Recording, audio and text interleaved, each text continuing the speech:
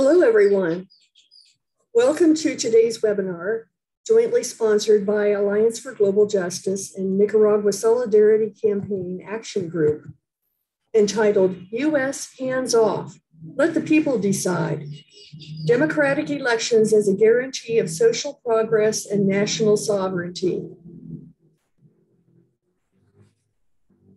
Our speakers today are Nan McCurdy, Francisco Dominguez, Netfa Freeman, and Sofia Clark. We look forward to audience participation during the question and answer period. This webinar is being recorded and the recording will be sent to all registrants within the next few days. Today we have two co-moderators.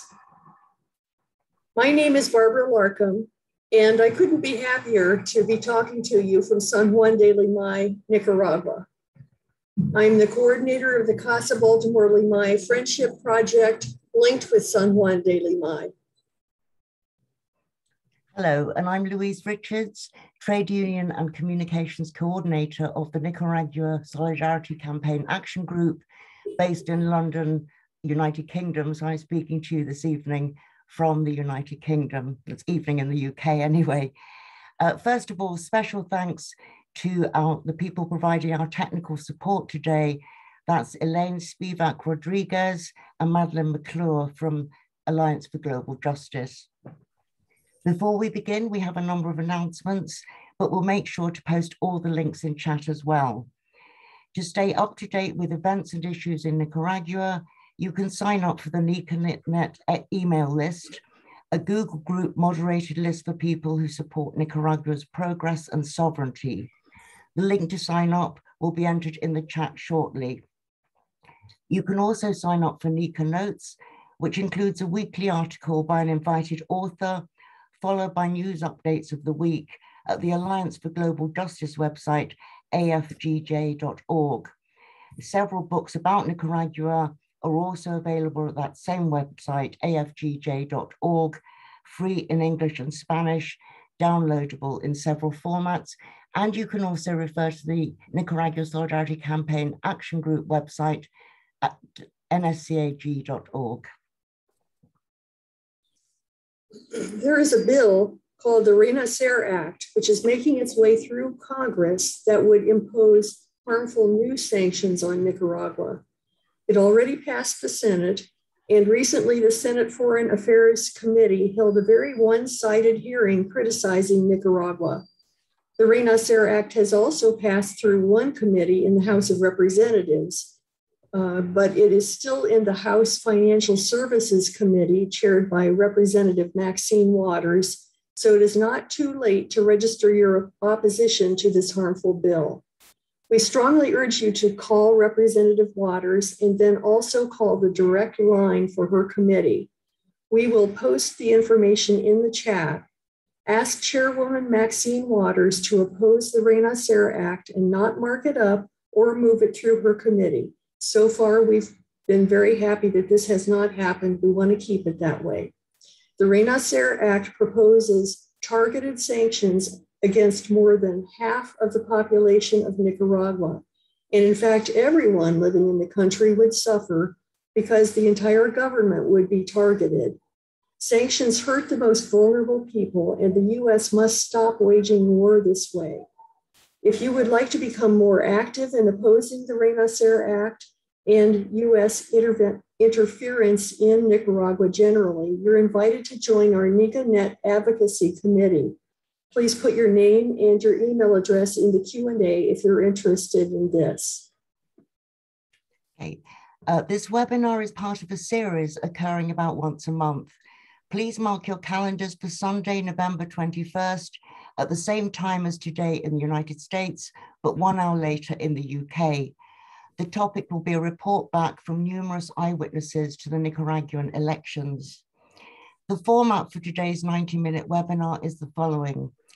First, Nan McCurdy will do a brief Nicaraguan Elections 101 overview of the Nicaraguan political system and how the electoral process works. Then each of the other three speakers will have 12 minutes for their presentations, which will allow plenty of time at the end for questions and answers for those attending. You can put your comments in the chat, but please make sure you put any questions intended for the speakers in the Q&A. We'll be pulling those questions later to address to the panelists. Could I also mention that for those who need it, we also have a live transcript for the meeting. That's the button at the bottom right-hand corner of your screen where it says live transcript if you need to access the live transcript. Thank you. And now to introduce our first speaker. Nan McCurdy is the editor of the online weekly Nica Notes. She's a United Methodist missionary working in development in the countryside of Mexico. She lived in Nicaragua for over 30 years and continues to have deep connections there. Nan McCurdy, you have the floor.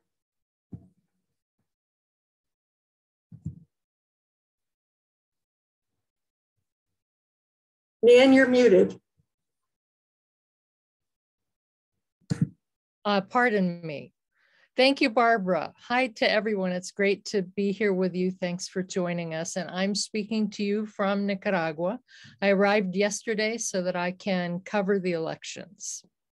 In exactly 1 week, over 3 million Nicaraguans will go to the polls at 13,459 polling stations in 3,100 voting centers across the country.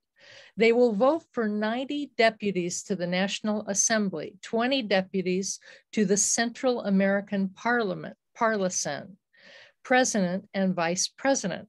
They are elected on one ballot for 5-year terms. 90 deputies to the legislature, called the National Assembly, are elected by popular vote on proportional representation basis from party lists, 20 nationally and 70 representing the country's 15 geographic departments and 2 autonomous regions. The Central American Parliament serves as a forum to discuss common issues of the Central America area. The National Assembly elects the magistrates of the Supreme Electoral Council, SEC, which is a 4th autonomous branch of government. The SEC administers the elections according to the Constitution and electoral law. 10 new Supreme Electoral Council magistrates were sworn in May 6th with 60% women and a historic representation of the multi-ethnic Caribbean coast, 40%. The magistrates elect their own council president and vice president. President Brenda Rocha, a lawyer, is from Bonanza, North Caribbean Autonomous Region.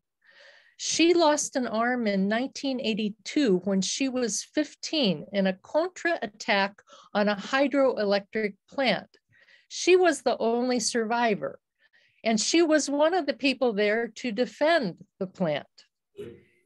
In May, reforms to the electoral law were passed, including gender parity among electoral officials, digital auditing, and traceability of voting tallies. Every municipality, department, and region has an electoral council of 3 people and 3 alternates, once again with gender parity. The electoral law awards the top positions in each of these councils to the parties with the highest percentage of the vote in the last election. In 2016, the FSLN and the PLC, which is the Constitutional Liberal Party, were the top 2 parties. Based on those results, an FSLN member is president in 9 departmental councils, and the first member is from the Liberal Constitutional Party. A PLC member is president of 8 departmental councils, and the first member is an FSLN party member. The second member is from another party. The 13,459 local polling station boards, more than there have ever been before, are made up of 3 people, a president, a first member, and a second member. They are usually classrooms in a school. There are 3,106 voting centers, usually schools. made up of these 13,459 polling stations. Municipal electoral councils appoint members of each polling station. The president and first member of each station, of the board of each station, alternate between the political parties that obtain the first and second place in the last general election in that particular polling station. The third member is from another party, and the rest of the parties, or in other words, all the parties, can designate a poll watcher in each polling station. So there are nearly 200,000 poll watchers from the different parties. An impressive number of volunteers carry out Nicaragua's elections. If you add up all the volunteers, it comes to about 245,000 people. In a show of support for their electoral system, nearly 3 million Nicaraguans participated in citizen verification days in July at 3,106 voting centers to confirm or change their address. This gives an idea of the minimum number that will vote on November 7th, probably around 3 million people. On August 8th, the SEC published the respective electoral roll in the 3,106 voting centers. Each party received a copy of the electoral roll. Each citizen may go to their polling place any day to confirm if they appear on the list. On September 22nd, the definitive electoral roll was published and includes 4,478,334 voters. In May, alliances among parties were registered. There is one national alliance, United Nicaragua Triumphs, which is made up of 9 political parties, including the FSLN, 6 political movements, and 4 social movements. From July 28 to August 2nd, 6 parties and 1 alliance registered about 1,500 candidates for the election, including the candidates for president, vice president, National Assembly deputies, and Central American Parliament deputies. And on September 3rd, the SEC published the final list of candidates. The elections were open to all parties, which complied with electoral laws and procedures. In 2020, the time for fulfilling requirements to form new parties was extended by 6 months to facilitate registration by new parties. So that was open even last spring, but no new parties registered. On September 20th, the Ministry of Health and the SEC agreed on a COVID health protocol for the electoral campaign.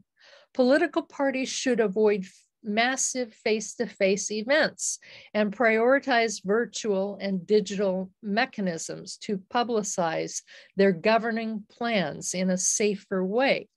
Face-to-face political activities should be held in open areas for no more than an hour and a half and no more than 200 people. The 6 parties and 1 alliance started their campaigns September 25th.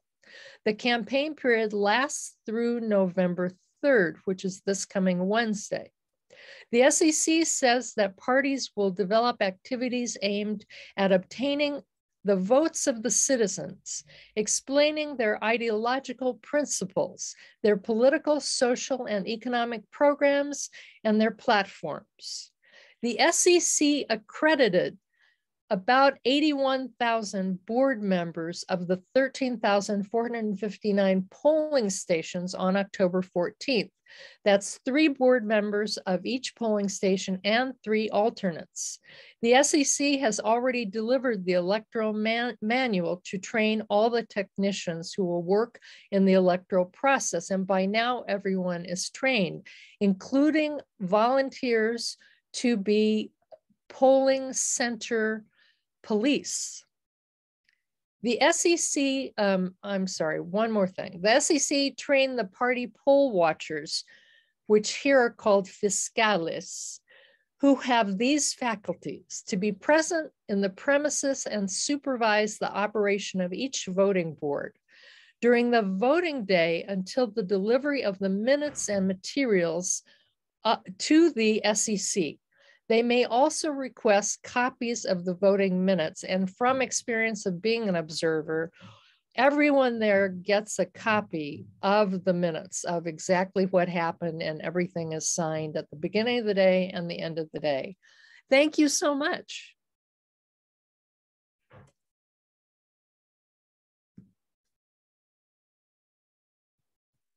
Excuse me, I was muted too. Thank you so much, Nan, for such an excellent and informative presentation.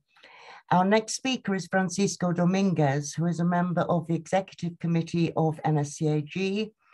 He's head of the Latin American Studies Research Group at Middlesex University in London, UK, and is a specialist on contemporary Latin American political economy, about which he's written extensively. Francisco is a former refugee from Pinochet's Chile, and since his arrival in the UK back in the 70s, he's been a leading member of solidarity activities with Latin America. Please welcome Francisco Dominguez. The floor is yours. Thank you very much, Louise. This is an extremely timely event, and I think we should all be very happy that this is happening. That level of detail given to us and to the audience by Nan is absolutely vital. You don't have to have any ideology or have any position to accept that this is exactly the way the elections are taking place. And this takes me right into the subject of my talk, which is the issue of democracy and the FSLN in Nicaragua, which I think perhaps has been neglected.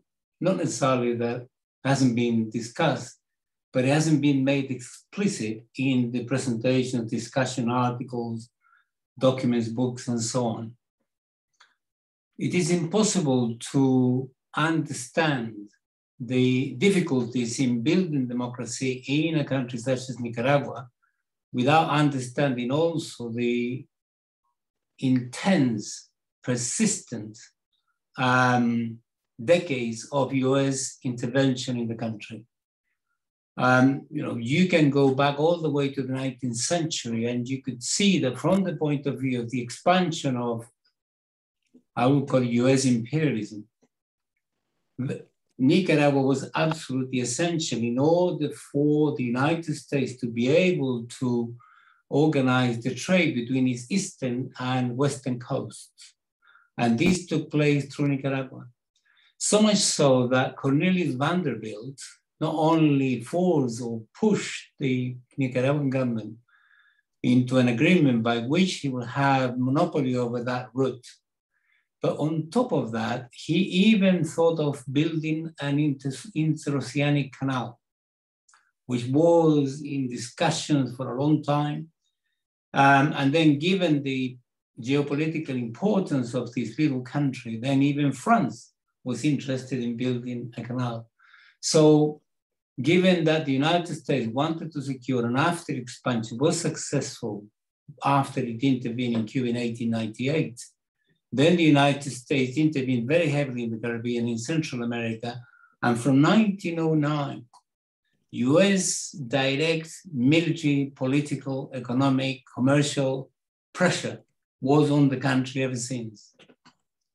And when the United States was defeated by Sandino after the 1926-1933 military intervention, then it realized that it had to leave something that guarantees control in every possible sense of this country, and therefore it left the Somoza dynasty, which lasted all the way to 1979. And anybody who may think, I think there are very few of those elements, anybody who may think that somehow the Nicaraguans, for whatever reasons, failed to build democracy because of their own mistakes, they are completely wrong. It was the United States that was the central obstacle, which was an active obstacle. Imagine Nicaragua is being the second, perhaps second most poorest country in the region. And it has to undergo the pressure of this giant, this colossus, which was the United States. All the way from 1933, 1934, the Nicaraguans could not build democracy because of the United States hiding behind the facade of the Somoza dictatorship. And they started by, participating in whatever fashion in the assassination of General Somoza himself. And you could see all the way through the legacy, all the way through the repression that the Somoza dictatorship was applied under every single point. The United States supported the dictatorship rather than supported democracy, absolutely every single time. And the legacy was absolutely terrible. I just want to give some figures. By 1971-75, military spending in Nicaragua was 3 times more than spending on health. The National Guard was made up of 15,000 soldiers, brutal soldiers. And at the time, at the same period, there were only 13,000 teachers and 1,400 physicians or doctors. The overall level of mortality was 30.9 per 1,000. Infant mortality was 120 per 1,000. In other words, extremely high. And the level of life expectancy in 1979 was actually only 55 years old. So that gives you an idea of the problems. And illiteracy by 1979 was 52%. And so on and so forth. And the distribution of that illiteracy was that 70% of that total was in the countryside, and only 20% of that total was in the urban areas. So that gives you an idea of the problem. And the average school attendance at the time was 2.4 years. In other words, there was a 76% drop out of schooling, a dropout. So terrible. The situation was absolutely terrible. And we know what the FSLN in power was able to do from 1979 to 1990. I don't have the time to go into all of these details, but all of those indexes that I mentioned were absolutely reversed.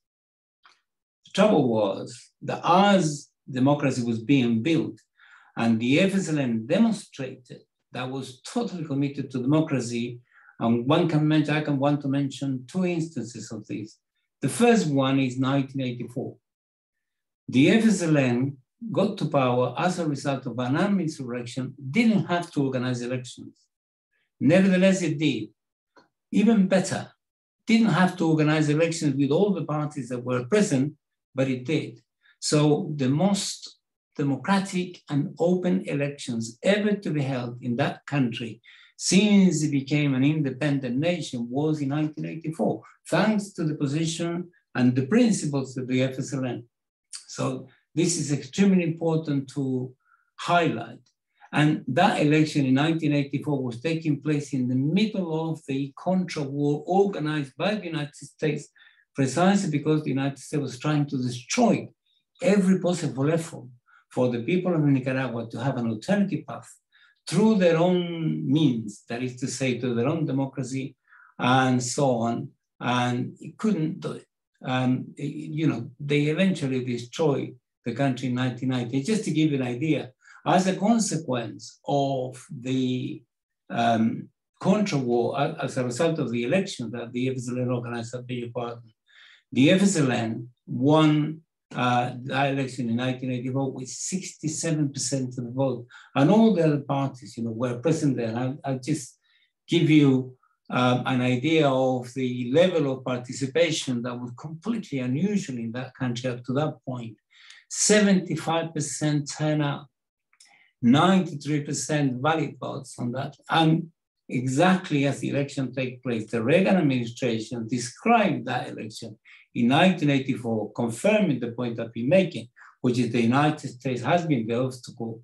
They announced the election of 1984 as a Soviet-style sham. That was the official position. That gives you an idea exactly where things lie. And then the Contra War took its toll, as we know.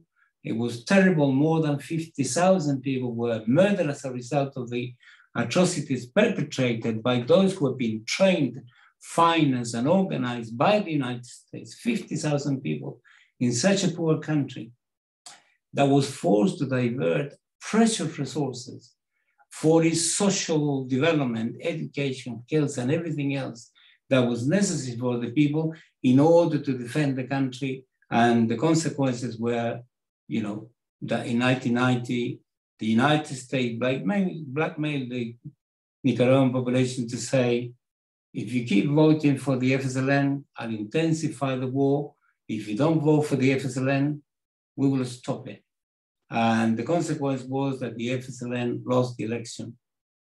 But this is the most extraordinary thing. The FSLN in 1990 knew that those who would come to power with a neoliberal pro-US agenda were going to enter into all sorts of contradictions and were going to create all sorts of crises and all sorts of complications. And the FSLN had such enormous influence among former combatants. It had enormous influence in the police. It had an enormous influence in the army.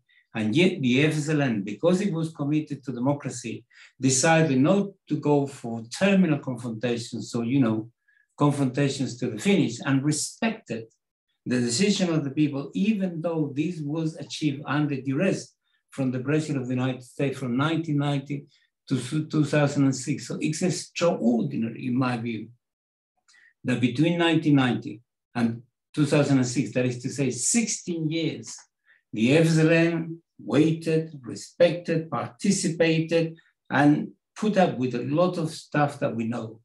It managed to win back in 2006.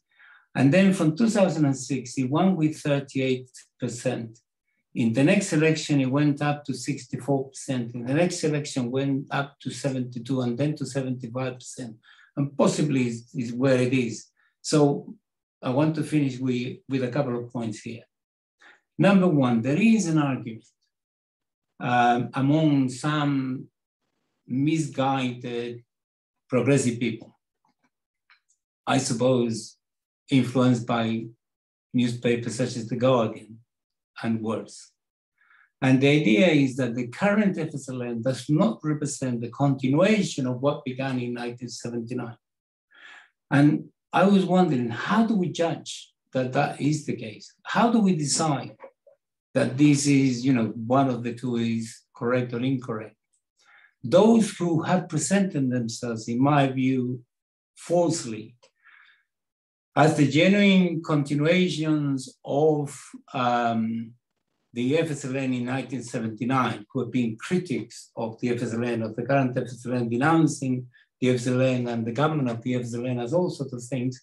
In 1990, they scored because they began to express differences. As when you are defeated, inevitably, differences and contradictions will emerge within your movement. In the 1990 election, they presented themselves as critical of the FSLN. I think it's sort of the same historical, and somehow they got 0.78%, less than 1%. In the election in 1996, they obtained 0.44%. In the 2001 election, they sort of disappeared and they supported somebody else, the same current. In 2006, as a result of them supporting a right-wing candidate, the right-wing candidate managed to poll 44%. And I think in the last election, they scored very little. In other words, if we say that the people of Nicaragua have made their choice and they have told us which is the real FSLN, and when it came to the 2018 coup attempt, again, the FSLN at the very beginning, given that it has control over the army, given that it has control, legitimate control over the police forces and the armed forces, and it had a tremendously powerful movement, it could have unleashed, let me use that expression, it could have unleashed that movement and really go for a massive confrontation. And I remember representatives of the FSLN in London explaining to us that they wouldn't do that because that would destroy the democracy that's taken them so long to build.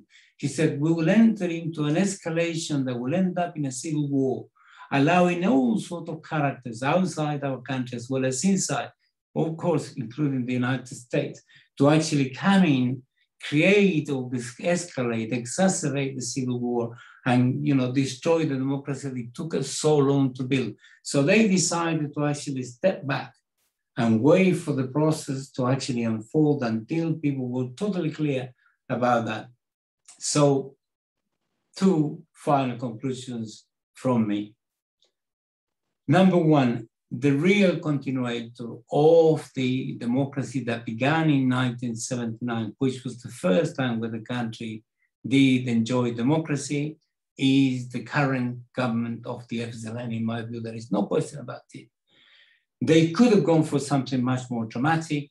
They would have destroyed the democracy, and the elections that are taking place today would not be taking place in the conditions that Nan just explained a minute ago. Only an organization, a movement, a vision of the country, which is committed to that democracy is possible, can only achieve that. And the argument that the FSLN is authoritarian is not true. It's not true because of everything that I've said. The only and serious threat to democracy in Nicaragua is the United States and its accomplices domestically as well as internationally. So therefore, all the best for the democracy of Nicaragua. Absolutely my wholehearted support for the elections and the democratic ways in which you are resolving your internal difficulties, which is the right way. And I know that this is going to be successful. As a consequence of this, democracy will continue to flourish.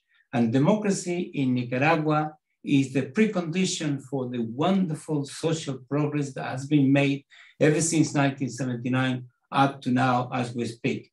Long live this wonderful little country, Nicaragua. Thank you.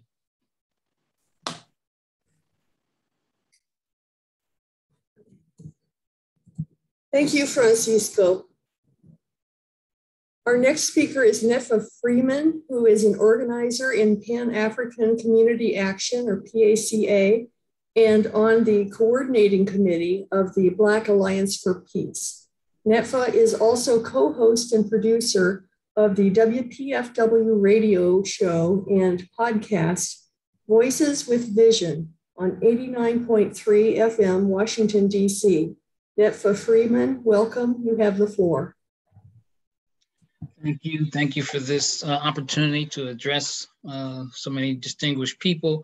Let me start off by saying some of the very relevant comments by Francisco, particularly when he was talking about the indices and the achievements of the Sandinistas, are ironic in the sense that right now the United States is watching or just finished watching the Biden administration and the Democratic Party actually negotiate about things that should be the human rights of the people in the US, but yet this is supposed to be the beacon of democracy.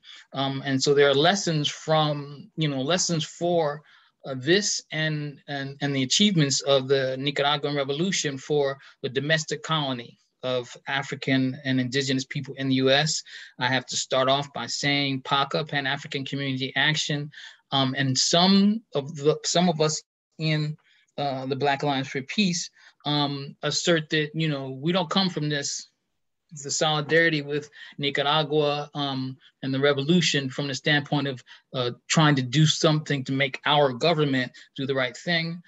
This government is a colonizing force for us. We're a colonial domestic colony within the United States. And so our relationship and our struggle is one with the people of Nicaragua. And so we have to view things from that standpoint. That's a tool of analysis we have to use. So this is where we're coming from, the Sandinista revolution and the people, particularly people of African descent on the Caribbean coast. And I just got finished being able to be there in a very short but very intense and dense experience last July, and visited and went throughout various places in the country and on the Pacific coast, and then even for a shorter time, but still a very instructive time on the Caribbean coast, meeting with our people. And so there's a lot of lessons, and I think I'm going to try to recount some of those here. For one is that, and some of it is more information within the 4 years of returning to power. And I think Francisco and some before that talked about some of the achievements after the neoliberal period in January 2007, after coming to power, the Sandinistas were able to grant indigenous and Afro-descendant peoples title to 15 territories covering more than 200 million hectares of land in the country. So there's a lot of, in terms of the process for decolonization, and that the revolution represents a decolonization in the country. When I visited on the Caribbean coast and a lot of people, one of the things I was told was that there's a saying that says autonomy is the revolution. And so the giving, the redistribution of land and the recognition of the autonomous regions by law, the autonomous law number 28 was part of, well, distribution of land was part of the law implementation of law 28. And in that was recognizing the indigenous languages and the Creole English, predominantly Creole English language on the Caribbean coast, recognize them as official languages, and doing away with the Eurocentric imposition of Spanish on the peoples there, the right to govern the territories that were recognized, that they had been living on for centuries according to their own customs and rules, and the ability to adopt their own or implement their own laws as long as they're not incompatible with the sovereign rights of the Republic of Nicaragua as a whole. This is, a remarkable transformation. It's the only place, if we consider the fact that the Black and indigenous type of particularly the Caribbean coast type of population and history, all the way from Belize down to Panama, Nicaragua shares this with other countries, but Nicaragua and the Sandinista revolution is the only one that has something like the autonomous law 28. And this should be representative, recognized as a revolutionary thing. And the national state is bound to protect the autonomous regions from external threats. So this is something that is very instructive for people in the United States, particularly those of us who consider ourselves in a domestic colony, and the fight is for power and not for reformism. A lot of the lessons from Nicaragua show us and demonstrate that the struggle is for power. Right now, we're seeing in the United States, with its inability to really demonstrate anything that's centered on people, that's centered on human rights of the people, is trying to undermine the revolution in Nicaragua and other places as well. And they have a whole bunch of means to do that. One of the means is to use NGOs, non-governmental organizations, and stirring up confusion, organizations that are pretending to be in the interests of indigenous and Black peoples. But there are situations, nothing perfect. And when you're trying to embark on a project like Nicaragua is embarking on, there are very complex scenarios that arise. And so what the strategy is to promote these scenarios and get rid of the complexity and context of what they represent and use them as misinformation to discredit the revolution. And so this is something that we have to be wary of. And in fact, if we just apply a little logic and then understanding some of the achievements with universal health care and education and the redistribution of land and the different socialist projects, it really doesn't make sense. Some of the accusations that are leveled against the Sandinista government don't really make sense in a sense of a project that would do some of the things that it's doing now or has been able to achieve now, to turn around and do commit some of the atrocities that it's being accused of. It just doesn't make sense. It's an attempt by the U.S. government to exploit identity politics in countries that are in the period of crosshairs. We're seeing it in other places in Cuba. We're seeing it in Nicaragua. In Venezuela. We're seeing them trying to exploit the sentiments of those of us who've emerged and tried to assert African or Black self-determination and affinities, but try to exploit that and divorce it from the broader struggle for humanity and against capitalism and imperialism. In the United States, and this goes back to one of the experiences we had in Nicaragua, we have, when PACA has a community controlled police campaigns, and there's not just us, but the community control of police are struggles for autonomy and self-determination within the United States. And that's how they should be seen, not struggles for reform. One of the things that PACA and Black Alliance for Peace were able to do before I was even went to Nicaragua was be a part of a webinar, Power to the People, Policing and Caribbean Autonomy in Nicaragua. I'm going to hopefully I can put the, let me see if I can put the YouTube in the chat, because it was a great, very instructive webinar, and it just showed the struggle and its connection to establishing or fighting against imperialism and capitalism, and the development and the transformations that Nicaragua had to go to in order to do that. Let me see. Let me do this right now before I forget and get away with this. So please take a look at that. Our national organizer, John Baraka, gave some very instructive words on that webinar, and it was really, really instructive for all of us.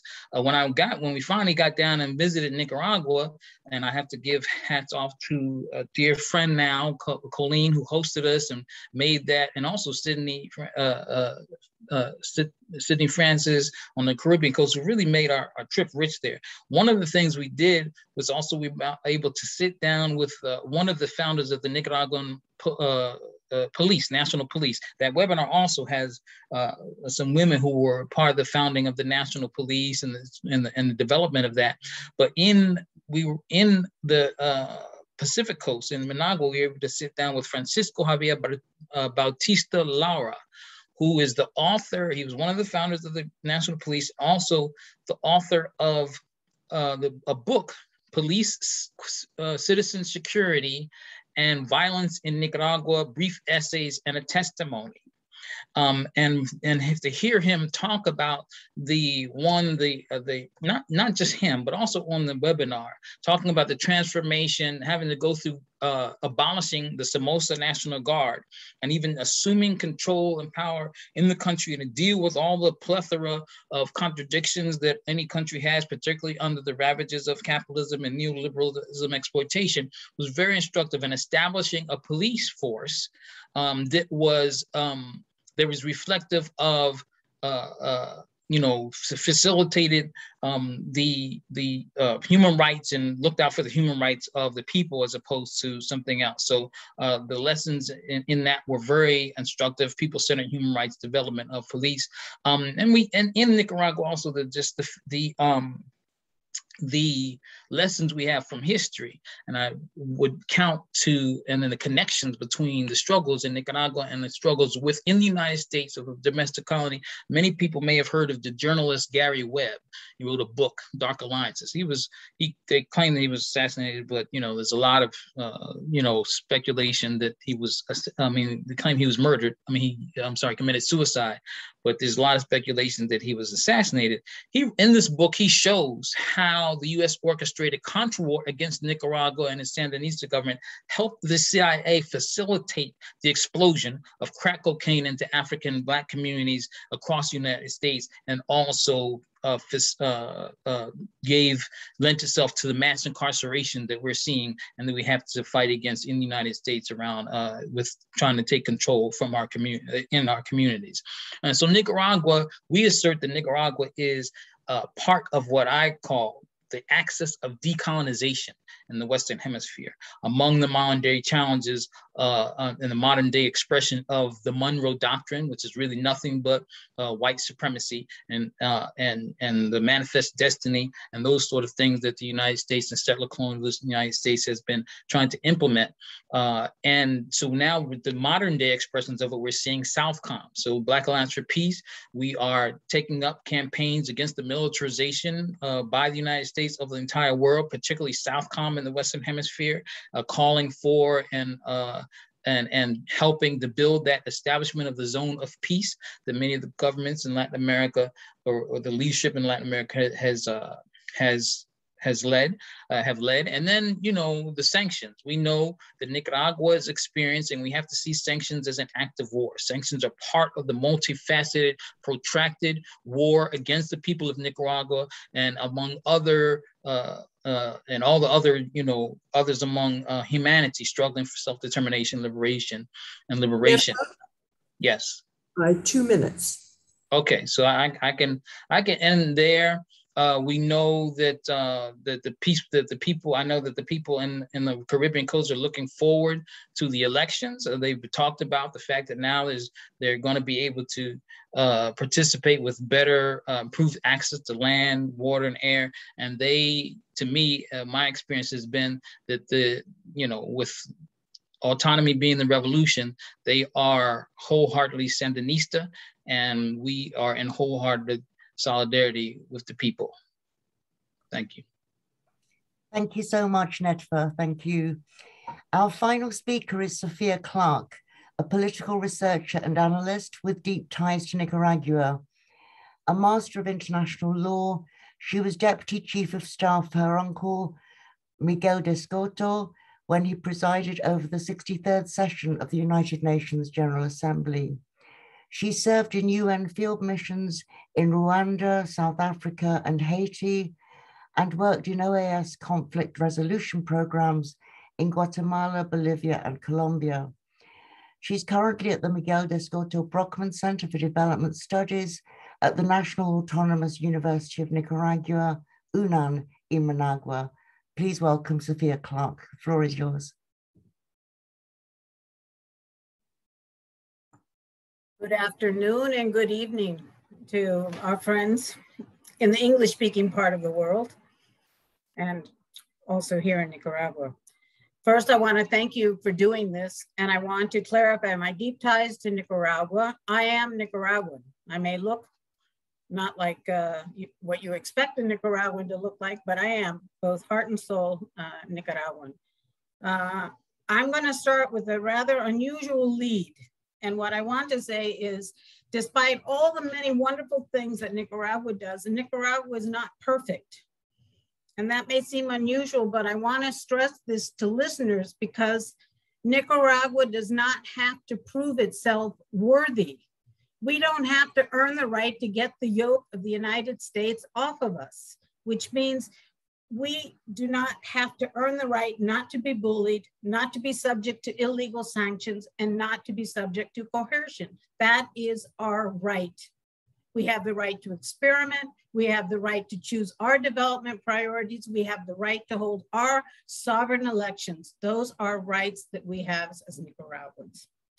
Now, I think there's a few points I would like to underscore, and there's many I want to make, so I'll try to be fast. And I hope if I miss some key points or if you have questions, feel free to ask.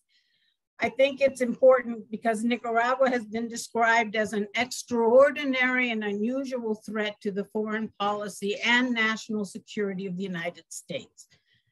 That's patently absurd, okay? Nicaragua does not constitute a threat, extraordinary or otherwise, to any of its neighbors, to the United States or any other country. On the contrary, we have a proven record in drug interdiction efforts, respect for the rule of law, and in promoting and facilitating regional integration. And that means in trade, that means in public health measures, that means in sporting events, and in other areas. Okay, another point is that Nicaragua, as one of the poorest countries in the hemisphere, rightfully is concerned about its development priorities. I think that's, it's not, we don't just look at human rights as dealing with political and civic liberties, but it also deals with economic, social, and cultural rights as well. And these collective rights are not in the air in a vacuum. There's an interaction between different human rights, and we have to prove and develop policies that complement and reinforce. And sometimes they take away privileges. Taking away privileges is not the same as violating human rights. And those are difficult questions for any government to make, but Nicaragua has been making them. As you know, I've said in previous webinars, the very first presidential act of Daniel Ortega was the restitution of the constitutional right to universal health care and education.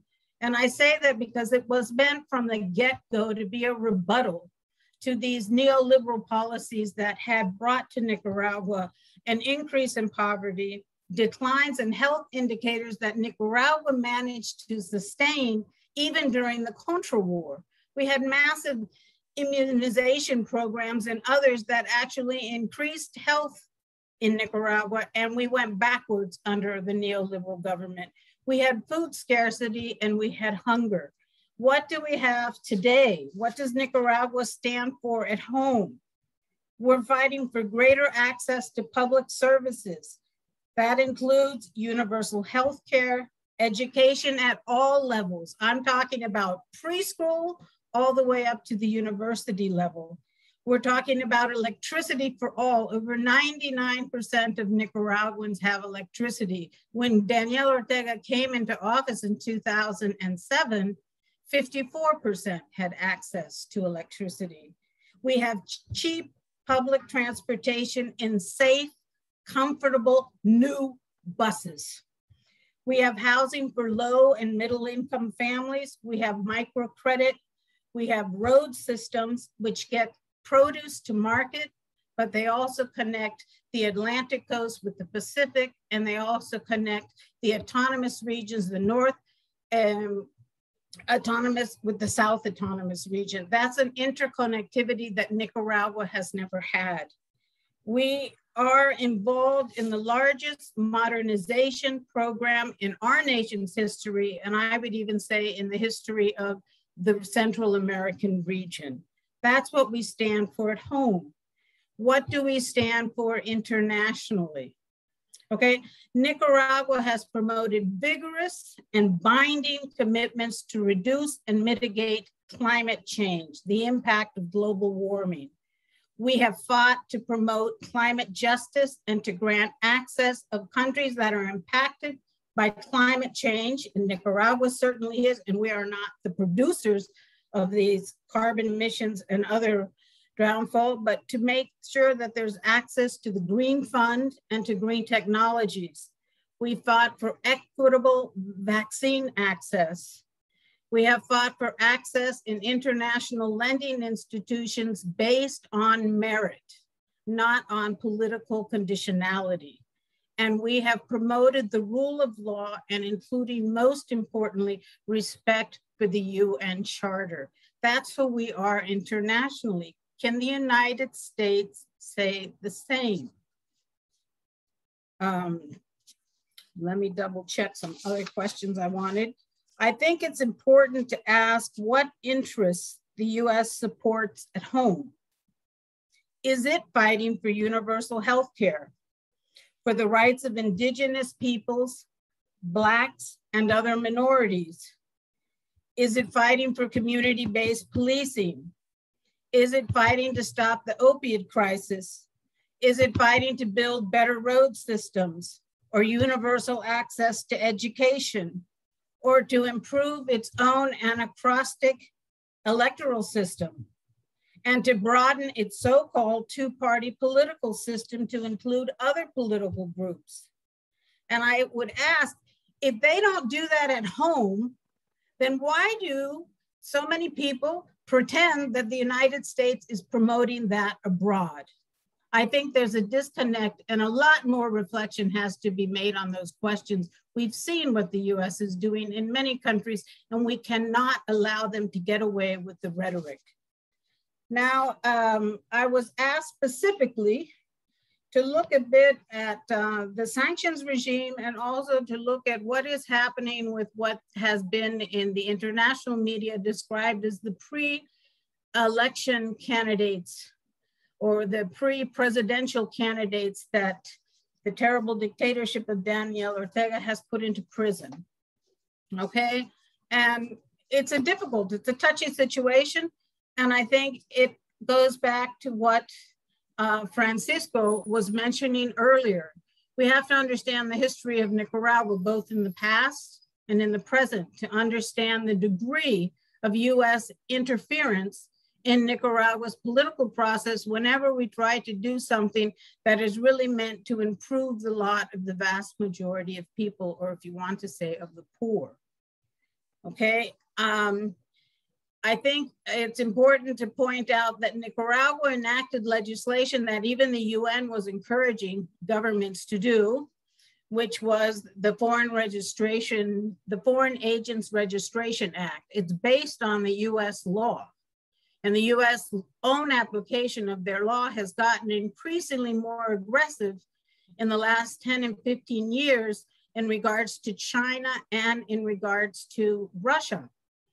Now, if you're the second poorest country in the hemisphere, and you've been put within the sights of the world's superpower at this point, and your neighbor to the north, I think it's only normal to expect that Nicaragua has decided that it does not have to have an open door policy to invite people who would like to stage coups. We do not have to help in the overthrow of our own government. Quite the opposite. We want to work to protect the gains that we have made and to choose our own political leaders. And I say that because we have seen what happened. For example, I think another thing that's important to keep in mind, and I think Francisco alluded to it also, is the fact that elections themselves are like a magnet for US intervention, not just in Nicaragua, but around the world, because that's considered a good opportunity, a moment to create opposition, to make fuss, and to put in people that are going to support US interests, which usually means they're going to support a market economy, and they're going to support corporate interest, and they're going to support, to ultranza, the defense of private property. I'm not saying that the Nicaraguan government is opposed to these things, but I'm saying that is not the be all and the end of the Nicaraguan government program. And so when you have people that did in 2018, well, let me take a step back.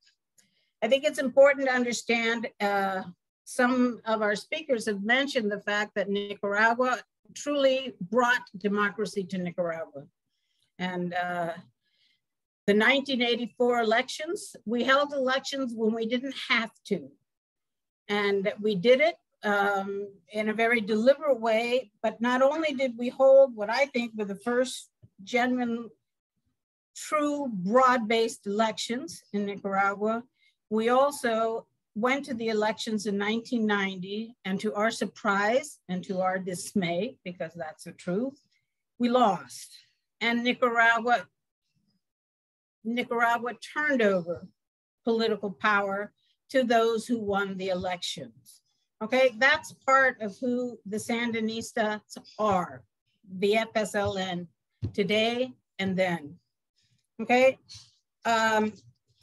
when Nicaragua won the elections in 2006, the US Embassy worked very hard to try to create an opposition, a more unified and formidable opposition, so that they could win the next elections in Nicaragua. And I remember it came out in WikiLeaks. They talked about, there were complaints in the US Embassy about the flatulence of the Nicaraguan opposition, that they could never get their act together. They could never mount a formidable opposition. They were incapable of winning the elections. And you went through 2 periods of elections where the opposition lost and the FSLN support grew. Okay, when we had the election in 2016, and we now had made changes which allowed for Daniel Ortega to be reelected, then I would say that the US stepped up the game. And they decided that they were going to do other kinds of measures, including political violence. And when you carried out the acts in 2018, which I'm not going to go into detail here, but when we went into the acts of 2018 and they failed, then the United States began to move more and more to economic sanctions. And they also began to push again certain parties, and the funding that took place in this period from 2007, 2008 to the present is unprecedented. The opposition has received funding. Also, La Prensa has been a recipient of funding from not just USAID, but from other sources. But the funding in Nicaragua went to new historical levels. And it also reflected part of what's happening in the international scene. But I think it also shows a lack of creativity. The United States is running out of diplomatic and other types of options. And foreign affairs, and that's not decidedly not a progressive magazine, put out an article right now in September and October of this year called The United States of Sanctions. And they point out the fact that it could be very natural to be imposing sanctions given the centrality of the US dollar in the international finance system. But what studies have shown that were done by the University of North Carolina is that in general, the sanctions have not given the desired results. In fact, they say that only in a third to sometimes half do they produce any positive benefits. And yet we seem to be increasingly convinced that this is the way to go. Then you have what we've had in Nicaragua were people that justified the violence. And I will just mention the claim, because we're hearing it more and more as the elections get close, and they're already prepared to question the validity of these elections. They were prepared to question it a year ago. They were prepared to question it 2 years ago when it became clear that they were not going to be able to get the political organization and the breadth of representation throughout the country to actually pose a threat to the Nicaraguan government upcoming, what I expect to be an upcoming electoral victory. I think it's important to recognize that the first casualty in the events in 2018 was a Nicaraguan police officer. There was one who was killed, but there were others who were severely wounded.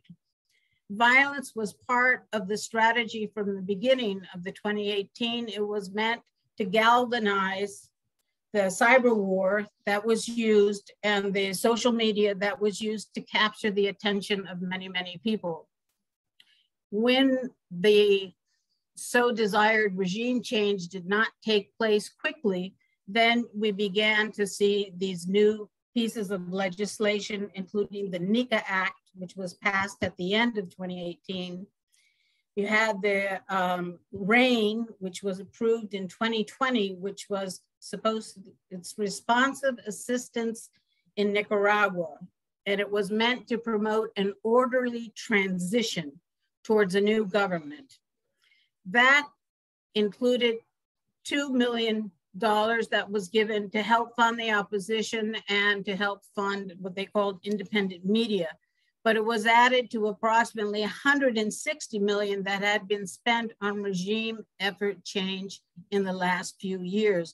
If you keep in mind that Nicaragua is a country of 6 million people, that's a lot of money to be throwing at people, and it pays for a lot. And it did at that time, and I won't get into the specifics. And now they're talking about the Renacer Act, And the Renacer Act is supposedly meant to help provide for a free and fair elections in Nicaragua. It's also meant to limit the influence of Russia, supposedly in Nicaragua. And I want to point this out because it goes to the fact of, does using these international sanctions, will that really serve as an incentive to Nicaragua? And one of the difficulties that you have, and that we're seeing now in recent, in the last few years, is that governments are increasingly moving away from the dollar as the only currency for international financial transactions. And that is not just Venezuela or Cuba or Iran or Nicaragua or the 39 countries under US unilateral coercive measures, these illegal unilateral coercive measures. It also includes countries in Europe. They've created different mechanisms so that they can trade directly with Iran, circumventing the use of the dollar in any of the lending institutions. You've seen Germany look at ways when the US was threatening to apply sanctions for Nord Stream 2. They were looking at ways that they were going to take the sanctions if necessary.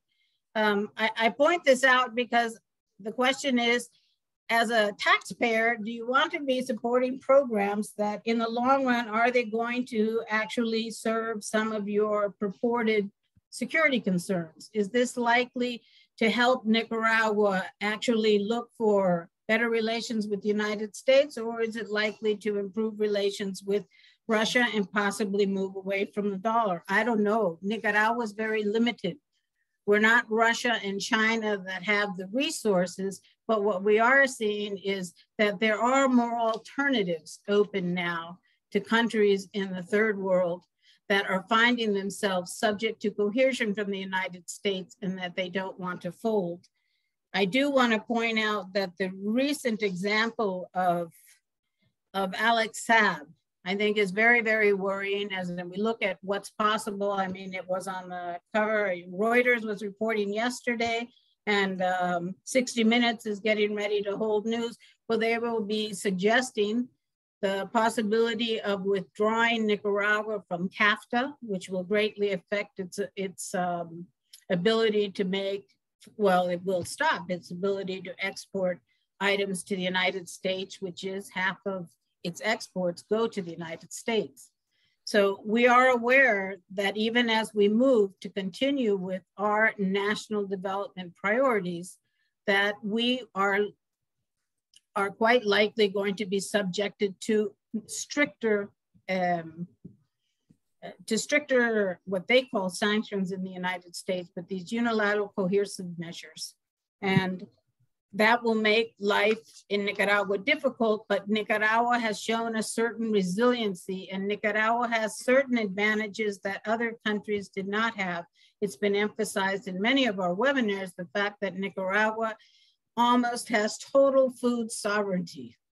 That has been am I running out of time? Yeah. Okay, I'm sorry, folks. Just a minute or two is good. I just want to point out then, because some people have asked questions and asked me to address the fact that people are being held in prison right now, is that they are not being held because of their political party activity. Interesting to note, none of them belong to a political party. They tried to create a movement and tried to form a political party, but never got themselves together, and were actually sort of under the guidance of Ambassador Sullivan here in Nicaragua to see who they would select as the best candidate to mount a kind of coalition against Nicaragua.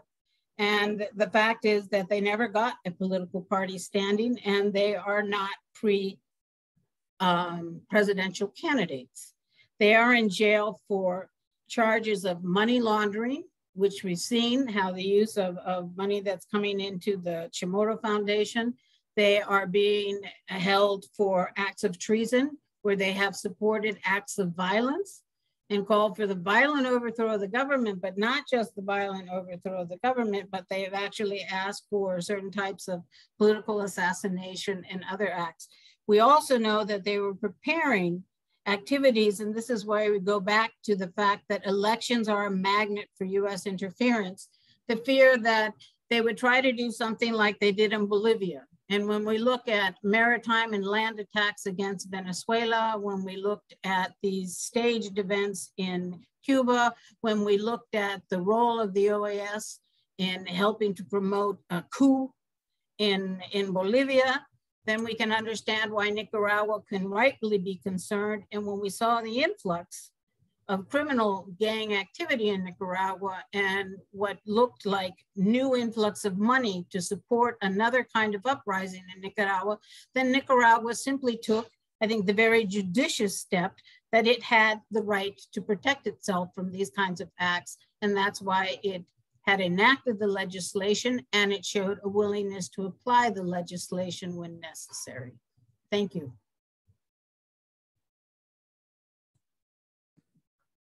Thank you, Sophia. Okay, so Louise and I are going to alternate in asking some questions that have been posed in the Q&A so far. And we also encourage other people, if you have a burning question, go ahead and put that in the Q&A. We are going to prioritize questions that are centered on the elections in some way, since that's the topic for today. But if there's time left over, then we could take a look at some of the other questions. So my first question can be addressed to Nan and Sophia and anybody else who might want to answer it. I was talking with someone last night here in San Juan de Limay who is concerned that the opposition parties to the FSLN seem like they're barely campaigning at all. Like this person was not seeing ads, not hearing about rallies or anything like that. And so he was starting to get worried that maybe something more might be afoot. And I'm wondering whether any of you think that might be the case, or why do you think that they're barely campaigning?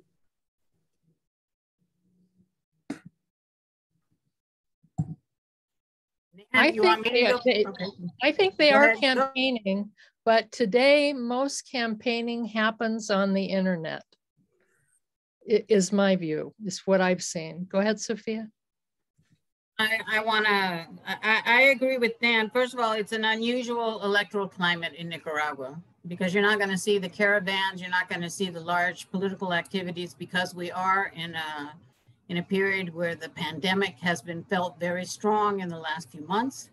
And there have been large campaigns for vaccination drives most recently. So a lot of it is done by the internet. There's also the problem that some of these parties don't have the ability to give nationwide coverage. And Limay is still a relatively remote area, even though I understand they just built a new road to get there. I hope you used it. But, you know, with the law that has this gender parity, a lot of political parties simply don't have the physical ability to do it. That's why, you know, the question in Nicaragua, I think if you ask most Nicaraguans, is not an issue of whether there's going to be electoral fraud.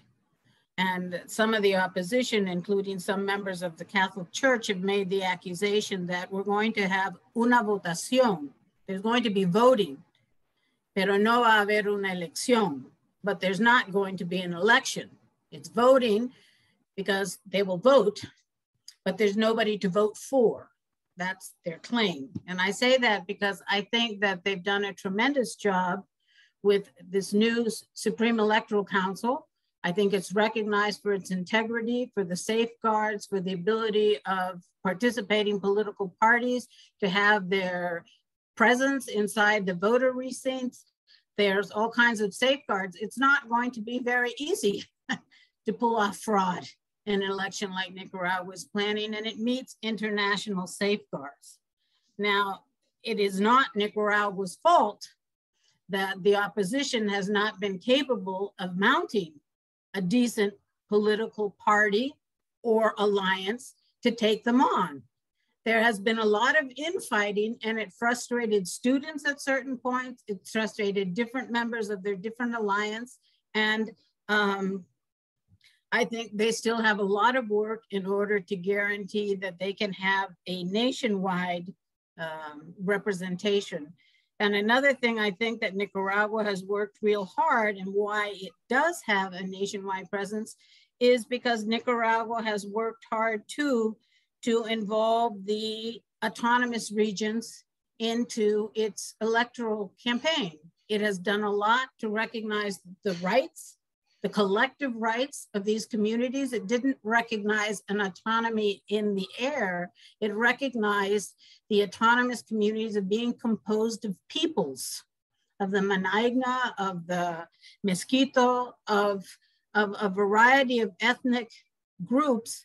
And as Netfa said, we're also looking at literacy work where they're able to get education in their own language. These are tremendous advances that really show a sustained commitment by the FSLN to recognize the rights of the autonomous communities, which began in the late 1980s and continues. Barbara, I'd like to just add one kind of just basic point, and that is that the US media has really been trying to discount the opposition parties, but the 6 parties running are all historic parties. One of them is from the Caribbean coast, and it's running candidates for deputies. It's not running candidates for president and vice president. So there are 5 opposition parties running president, vice president against the FSLN, against their alliance. They're all historic parties. Everybody knows them. They all have deputies in the National Assembly. There's no reason in the world to discount them, except that I think everybody here, in case you haven't been following Nicaragua, the FSLN won by 62% in 2011 and 72.5% in 2016. And there have been advances in every walk of life, so many that, you know, we're likely to have, they're going to win someplace between 63 and 75%. Thank you. Okay. Louise? Okay, thank you.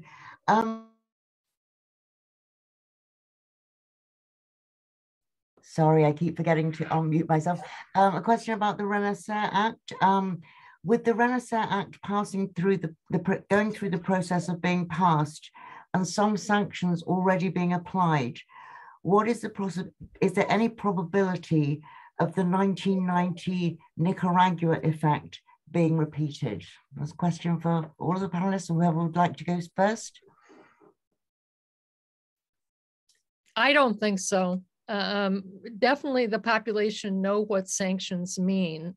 There has been, there's been very little migration out of Nicaragua to the States for the last 15 years, and that has gone up in recent months. And there are many reasons. Part could be people thinking that things are going to get worse, but that there's going to be any major thing of people voting against the Sandinistas because they think things are going to get dramatically worse. Yeah, I don't think so.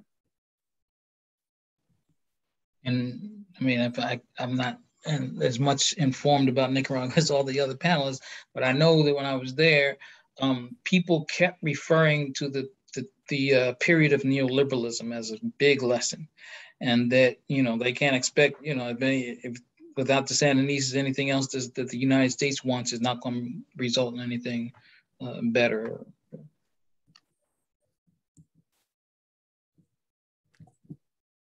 Francisca? Just, I don't know, Louise. The one thing I think is you don't have a coalition. You don't have a figurehead right now to be like Violeta Chamorro was. The symbolism both from her drawing on the legacy of her husband and the fact that she had been a member of the first Junta de Gobierno de Reconstrucción Nacional, we don't have a figurehead like that. So I see that difficult. I think the real question and what the opposition is betting on, and that will remain to see, is that they are trying to encourage people, just like you do with the COVID, stay home, be safe. Oh, they're trying to encourage people not to vote. And they're trying to encourage absenteeism as a form of protest of the eligible voters. So to me, that will be one indicator, and I will have to see what happens. Okay. I happen to think, I will have to see what happens, but I believe Nicaraguans are going to vote in considerable numbers. You know, in the States, they always say you have less of an incentive to vote when you already have your party in office.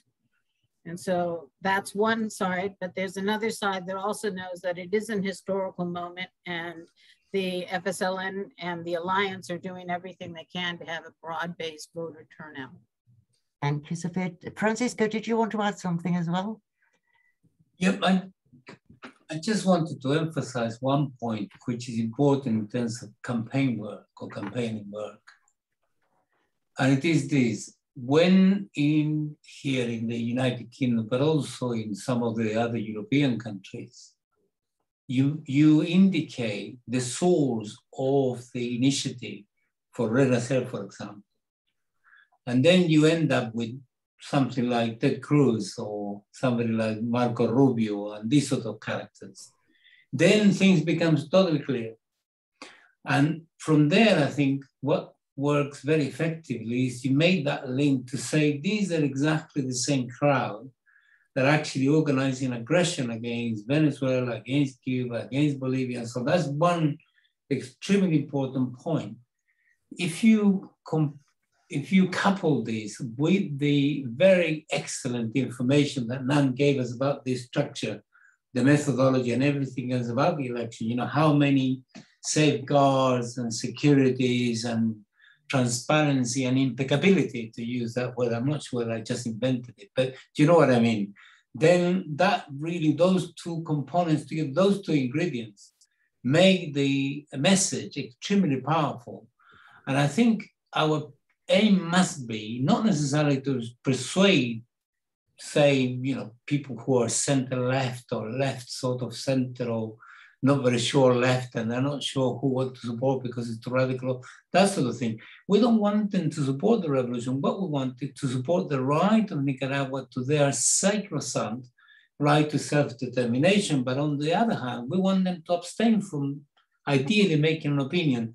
That in itself helps enormously.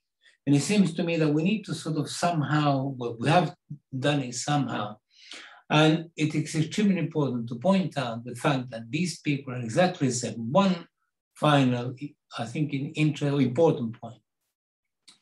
Whenever anybody raises the question of democracy with these countries, or these governments rather, usually the impulse, the discourse come from the United States, from some narrative that is originates in the State Department, and then is repeated by all the mainstream media and so on. For example, when you contrast that with the following things, there are 17 European countries that have no limits to re-election, none. So anybody in these 17 countries can actually be re-elected forever. The only reason they're not elected because they're terrible politicians and they apply terrible policies, and the population do not elect them again. But for example, in the UK, there is no limit. You can elect them as long as, you know, for as many times as you want. And therefore, taking lessons from, say, sources such as that, say the Europeans, but also from the United States, I finish with this point. If you were to compare the shambolic election that they just had recently, when Joe Biden was elected, look at that mess. How democratic was that? How democratic it is, the impulse by the Republicans to actually, you know, try to suppress the vote, which is extremely important from our point of view. I always argue this, that we don't want to interfere in the internal affairs of the United States, But please do not allow the United States to teach us any lessons regarding, democracy, expansion of democracy, democratic rights and voting elections and so on, because they're the worst. And it seems to me that if you combine those things, we can get somewhere. And the important point about this is to argue with those who are misguided, because the others, perhaps are hopeless. Okay, thank you, everyone. Barbara, Netfa has his hand up. Oh, excuse me. Go ahead, Netfa. It's really quick because I forgot to mention this in the presentation that I'm going to be part of the delegation going back to be part of an electoral accompaniment, and so we plan to return and share our experiences, and so yeah, we need to do these kind of things because the propaganda is so thick. If we don't have our own channels of assessing what's happening, then we're only subject to the misinformation of those who are really the enemies of humanity. Okay. So we have a question from Michael Goodman, which he phrased in two ways, so I'll just read them together. I think he's making an assumption that might actually be an assumption that is questionable, but I'll let the answerers answer. What made Ortega shift his politics so radically from 1979 to today? Opportunism, thirst for power? Yes, but what I meant since the present day FSLN transformed things so radically. Nan? Well, if you look at the FSLN platform or program or historic, I forget the word, from 1969, and you look at what they did in the 80s and what they've been doing since they went back to the presidency, basically they're doing it all. I mean, I'd say number one overall is to eliminate poverty. That has been their number one goal for all of these years. And that's so that other people can add to that.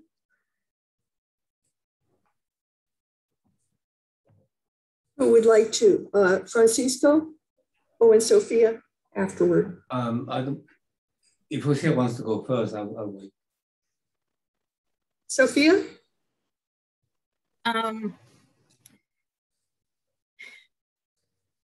Well, I agree wholeheartedly with what Nan said. We're in a different political context, but I believe the FSLN is working on eliminating poverty.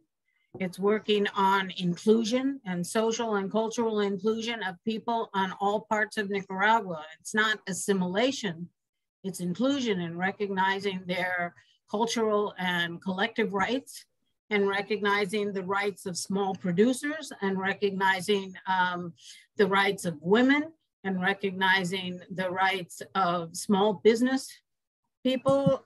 So I think that there's an assumption. My question would be more the opposite. What happened to the people who called themselves the MRS, that called themselves at one point the true Sandinistas? What kind of political party runs and seeks the patronage of the United States to prove its credentials?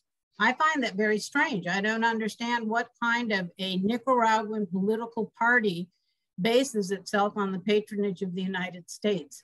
That certainly is not what I would call Sandinista. Thank you. Francisco? Yeah, this is quite a central issue, it seems to me. I don't think there will be elections today if the FSLN was not giving impulse to them. Let me put it this way. Had the opposition, the people who mobilized for the coup attempt in 2018, had they won, you can imagine what would have happened. We have several examples to know what could have happened. So in Bolivia, there was a coup, a successful coup in 2019 on the basis of a fraudulent, false report by Luis Almagro, which created the conditions and the justification and legitimation for the coup. And we've seen what they've done in 11 months. 11 months. They destroyed democracy. They persecuted everybody. They arrested 1,500 people. They tortured, they practiced torture all over the place. And they practiced corruption to a level that the Bolivians haven't seen even before Evo Morales. I remember participating in a webinar with Juan Ramon Quintana, who was the minister of the government under Morales. And he told us, he said, Francisco, it will take us between 5 to 10 years to undo the wave of corruption that they created only in 11 months. They set the economy back in no time at all. Evo Morales have to leave the country, flee the country, and the vice president, Alvaro Garcia Linera, because they would have assassinated them.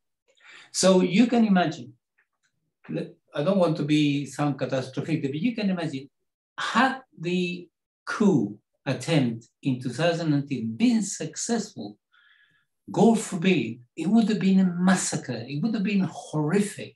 They began already to assassinate people during the so-called insurrection. They actually burned people alive. They did the same in Venezuela. And they were attacking, they were setting hospitals on fire. They were setting police stations on fire. They were setting houses with Sandinistas inside on fire. So that gives you an idea. And given that this was going to be presided over and guided by the United States, you can imagine that they would have applied a purge. They would have cleaned the country of all the bad elements. They would have extirpated the problem, as they did in Chile. So anybody who believes that these people are going to bring any ounce of democracy, they need to get their brains examined. On the other hand, and this is the important contrast, the FSLN could have gone into revenge, and they never did. When it came to arresting people who actually committed crimes, they gave them, they liberated them later on. They weren't facilitating things and so on. Whereas if you compare in terms of the number of casualties from that point of view, there is no question about it. So the FSLN has been true to its nature. When they committed themselves in 1961, when they founded it, they committed to the following, in my view. They said, number one, I think it was a piece of genius, to identify the organization that wanted to bring about democracy and social progress with the struggle of Augusto César Sandino. I think it's a piece of genius. In other words, they based what they wanted to do, their vision of society, on the struggles in the past, in order to legitimize the struggle of the presidency in 1961, 79, and so on, to build the future that they needed. And look at what they've done. Every time they come to office, things improve massively. Every time they're not, it's a complete catastrophe in chaos, massacres, poverty, and so on and so forth. So in my mind, there is no question about it. The issue is we don't have the power that the mainstream media had to actually convince people. And from the strategic point of view, I think we can have more significance in Europe than we can have in the United States. But that's something for a tactical strategic discussion of some other nature.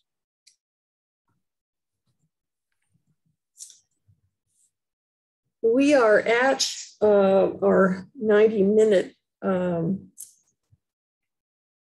whatever time period. And I'm conflicted as to whether to continue right now, because it seems like there are some more very good questions that could be answered if people are willing to stay on. What do others think? Let's start with the panel. Do you want to continue a little bit, or should we stop? Given that Nicaragua is so important, this election is so important, I'm quite happy to stay on.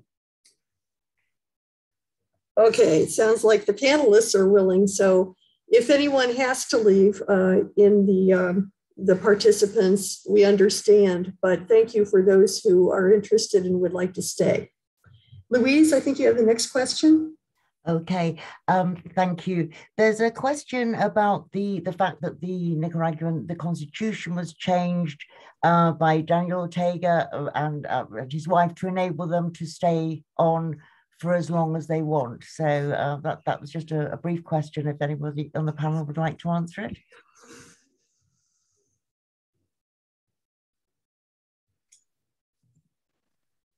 Francisco. I'll have a go because I don't have any complications with this one. I think the key principle that should guide everything, I know there are, constitutions and specific prescriptions. I think the people in any country should be entitled to elect whoever they want. And if any reform of the constitution, all countries reform their constitutions, their principles. In the United Kingdom, there is no constitution. And it keeps being reformed anyway all the time, as we know, despite the fact that it doesn't exist as a written document except the Carta Magna. So given that that's the key principle, the test of the proof of the pudding is in the eating. So if people accept that that is the case and they re-elect in a clean election, I don't think there is any problem. The United States would accept any re-election by anybody, anywhere, provided that is their guy. But on the other hand, whenever they believe they're not going to control the country that they want to control, then they find all sorts of excuses. The important point for me is that we in the progressive side of the world that want to build a better world should not fall for these little tricks. The key is the essential process. Do you want to secure social progress and democracy in a country such as Nicaragua? And if there is a need to reform the existing law, which is done properly, I don't have any problem with that. Thank you. Anyone else? No? Okay. Back to you, Barbara, I think. Okay. Oh, goodness. Do you have another question, Louise? I could use another minute to pick out my next one. Oh, okay. Yeah. I've got one regarding the case of Dora Maria Tellez. Somebody who actually said that she is disturbed by this case because she knew her as a woman and was highly respected and esteemed during her 14 years in Nicaragua. And do any of the panelists have any information, or can they comment on why she and others have taken a seemingly unprincipled turn to ally themselves with members with the US opposition in Nicaragua? Nan. You're on mute, Nan. As briefly as possible, a number of the Sandinistas who were in very powerful positions in the 80s, when the Sandinistas lost, they seemed to think that was it for a really more progressive sort of socialist kind of government. And they got together and over the next 4 years, really began to form this new party, which really would have been I guess, just sort of like the Democrats in the States. And they thought they could steal away the base from the FSLN, but they found in the 1996 elections, when their candidate was Sergio Ramirez, they didn't get even 2% of the vote, and that's the most they've ever gotten. And along the way, they've told many, many lies about people in the Sandinistas to try to convince people in the base to go with MRS. But, that really, they've had so few followers all along, but almost none, I'd say, for the last 20 years. So she is one of the ones, I mean, not all of them, but many of them have been funded by the US and by Europe, have created non-governmental organizations that have been funded, and they use this money to do the coup in 2018. Many of them, including Dora Maria, were actually people, running the show, totally participating, taking money out to the thugs at the roadblocks to give them alcohol and drugs and food and other things to keep them going. And it's really, you know, it's unfortunate, but you're talking, these people chose the route of total violence, and they chose a very anti-democratic route. And, you know, they'll never get anywhere with this population. The majority of the population, whether they're Sandinista or from some of the other parties running now, you know, just think very, very little of these former Sandinistas. Okay. Thank you very much, Nan. Anyone else, Francisco? I mean, if I may, I want to bring the Chilean experience here for a particular reason. When you suffer a defeat, you know, and the defeat in 1990 was really bad, then the movement that leads is thrown into turmoil. I think that's inevitable. People have to try to explain what happened, what we did wrong or didn't, what we should have done or should have done, and so on. And as a consequence of that, there is political fragmentation and political divisions. I remember I followed the debates in the FSLN in the 1990s after the defeat. And, you know, some leaders drew the conclusion that it was not possible to defeat imperialism. And therefore, the only thing you could do, rather than a radical transformation of society, you should go for accommodation and go for something more social democratic. That's one option. In my view, is definitely wrong, but that was one option of one of the currents. And as a result of that, there was this fragmentation, and as Nan explained, there was this group. And the test is exactly what the masses will do. And you know, the masses tend to be quite wise, not necessarily all the time, but certainly they're quite wise, especially after they have an experience of revolution from 1979 to 1990. They knew what it was. They knew what it was like. They knew what worked, and they knew what to do, what not to do, regardless of the tactical complications and the relation of forces, which was very complex in the 1990s. And these people decided to go for one particular option. They wanted to present themselves as the radical critiques of the FSLN, and they got their, you know, they got a bloody nose, as it were, by themselves. Not that anybody did it to them. They did it because they made a mistake. And then the evolution of them became worse and worse and worse, to the point that it seems to me in the progressive world, it should be absolutely essential. You can never, ever, ever, no matter what your differences may be, ever lean and get supported by imperialism to overthrow by violence a government that is clearly progressive. This is completely unacceptable. And as a result of that, they never got anywhere because the masses knew. And it seems to me that that's the explanation. It's a real pity. You know, she was a hero. There's no question about it. She played a very important role at that time, but then later on it didn't. And my Chilean experience tells me that many people I knew in the 1970s that were wonderful became terrible pro-neoliberal guys that participated in all sorts of horrible things. So I'm not surprised. Therefore, life is like that. And we have to draw the right conclusions and support the people who are going to ensure democracy and social progress. And that is the FSLN government.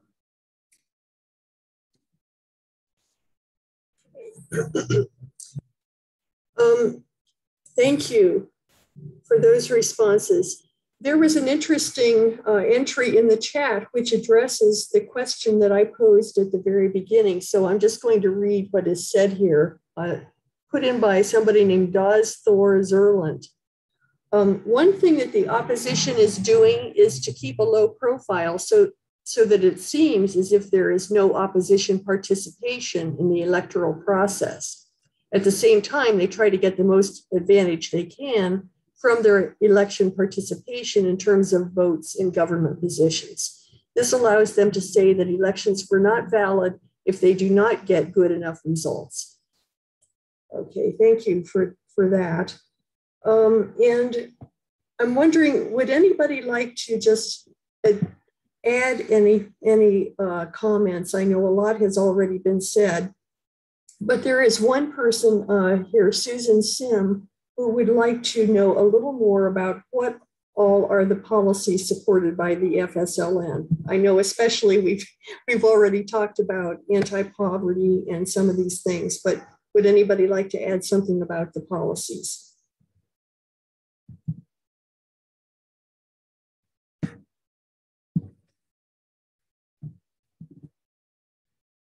Okay, Sophia. I'll just add a few. We've had some webinars that deal specifically with some of the programs that the Frente Sandinista has been promoting. But for example, when I talk about universal health care, this is a tremendous challenge for a country as poor as Nicaragua, because we're trying to build an infrastructure, but the infrastructure to provide health care throughout the country, to make it accessible in remote areas, to make it accessible in each one of the departments of Nicaragua, means the geographical accessibility of people to healthcare. It also means training doctors, and it also means training. For the first time, Nicaragua now has careers in health management and health services, because we are expanding the amount of medical personnel. We're increasing the amount of specialties. Now you don't only have, you have subspecialties. We're performing neonatal surgery. We're performing heart surgery on children. We're performing kidney transplants. Those were things that in the past were done by medical brigades that would come and visit Nicaragua. So I'm just trying to give you an idea. When we talk about healthcare, and when we talk about having mobile health units that actually go out and provide services to people, that they can get a pap smear, that they can get treated for respiratory infections, so that they can get some preliminary dental examinations, things like that. That's unheard of. Nicaragua didn't have it. And in fact, in 2018, several of those mobile units were burned by the opposition, which to me was just a terrible crime. When we talk about access, and these also includes voices should be heard, my community, my hospital, they include house-to-house visits. So when we were working on the COVID-19, it meant literally they visited 4 million homes in the space of about 2.5 months. And some of the houses they visited 2 or 3 times, looking in different areas and trying to help people with hygiene measures and things to do. The social tracing that was done was quite commendable for a government with the resources that Nicaragua had, but it set up a hotline and it was there. When it comes to education, the education also recognizes the limits of poor families in Nicaragua. So it's not just access to universal healthcare, meaning building schools at the primary and secondary level, but it also means, a glass of milk or the food lunch system, which for many, many families is an important part of their nutrition.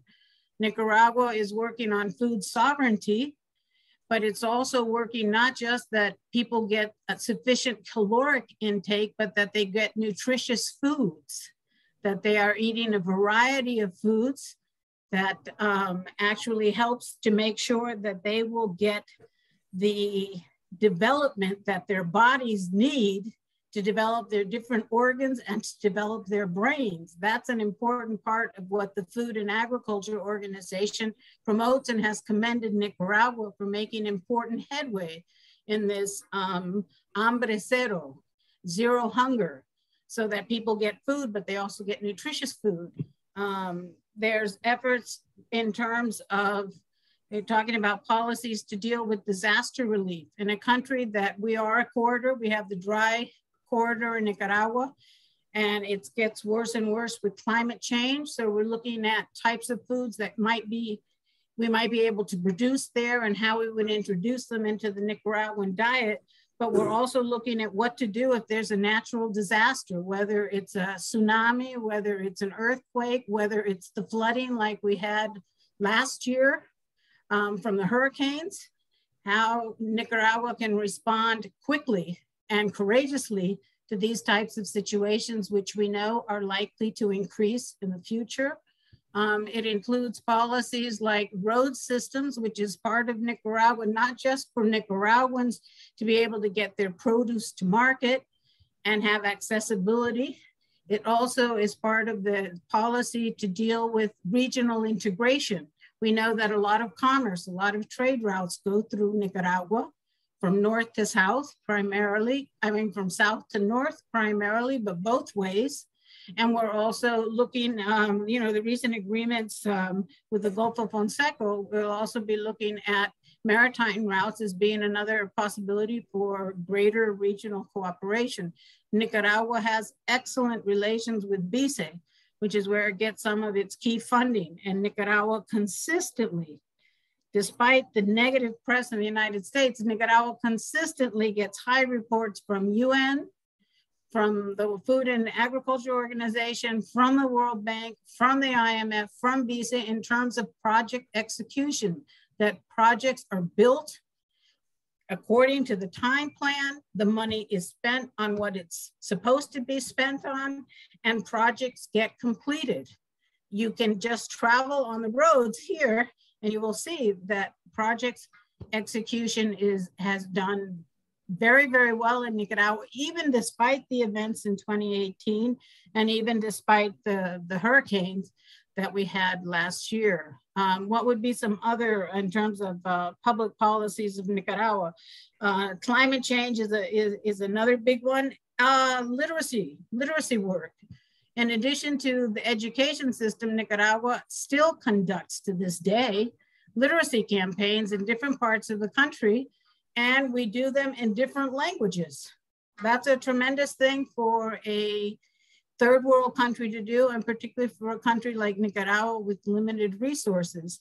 Nicaragua is working on some new, quite new for Nicaragua, but they have to do with nanotechnology and with working with Russia and others to develop the scientific capacity to develop some of the nanotechnology. And we're also looking at space development. We're working at the level of Central America and Mexico, at the level of Latin America, and also with other international partners on space, which we know, like we had the law of the sea in Nicaragua, we know that space is the new frontier for the entire planet. And Nicaragua is a small, tiny country, but it's looking at it, it's looking forward, it's training people inside of the foreign ministry in international law that governs space exploration and other things.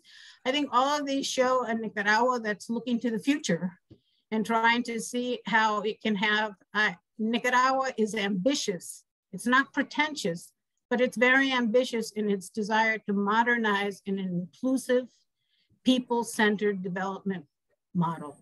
Thanks. I hope that helped. I think that was excellent, Sophia. Thank you very much. Well, we have greatly exceeded our time limit, and I think we're grateful for all those who were able to stay on, especially the speakers and the tech people who have helped us out today.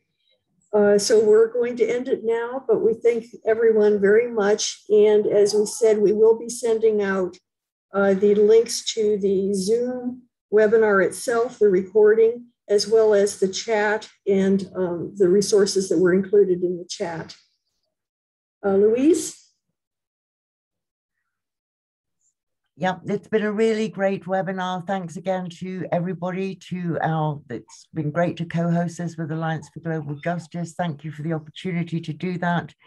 Thanks for our technical support, and also to our brilliant speakers. It's been a fantastic evening, and thanks everybody for participating, and hope to see you at a future event. Thank you. Good night.